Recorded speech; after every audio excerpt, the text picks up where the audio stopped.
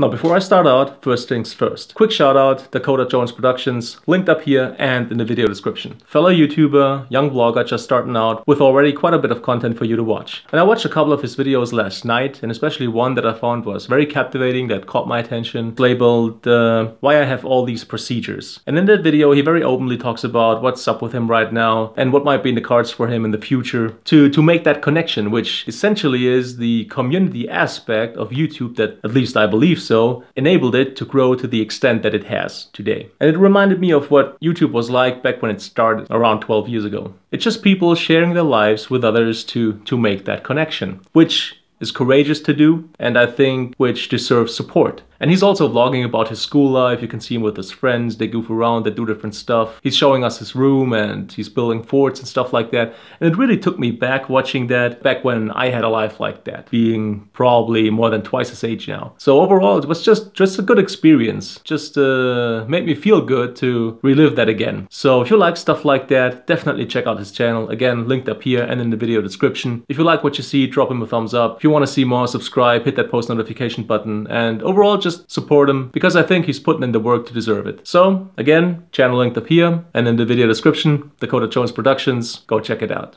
Now let's proceed with the video. Now this is my GoPro Hero 5 vlogging setup Mark 1. And if you hadn't had a chance to check it out yet, you can do so via the video link up there. It already delivers great results and usability is very good. Still, today we're gonna have to make one very important addition to this setup, and that is lipstick.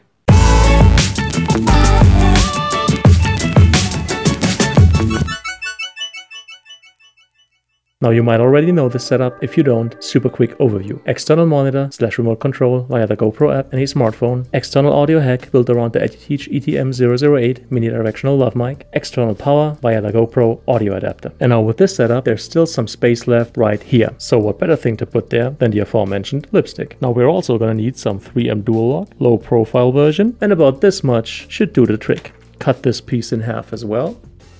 Now apply the two resulting pieces to each other. Take the first back cover off and place it onto the lipstick like this. Take the GoPro off your ball head, remove your plate, remove the second back cover, and now place the lipstick onto the Hero 5 cage right there, just like this.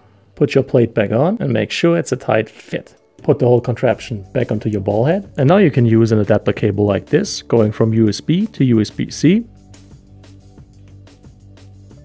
to charge your GoPro on the fly. You could also use this angled version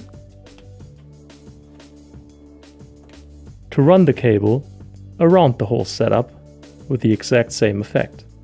Me personally though, I prefer the other option. But now here's the really cool thing about this little lipstick power bank. It stores 4000 mAh of battery power, which is the battery power equivalent of a little more than 3 GoPro batteries, at a price point that's just a little lower than one of them. Long story short, this setup is now capable of getting you through a full day of vlogging with your GoPro Hero 5 without you running out of battery life at a much more affordable price tag than before. So if you liked the video, if you found it helpful, please make sure to leave a thumbs up. It's greatly appreciated. Any kind of comment or feedback is welcome, and I'll try to answer as quickly as possible. Also, should you feel like supporting the channel, definitely check out the video description. There might be some product links that are interesting for you. In any case, as always, thank you so much for your time.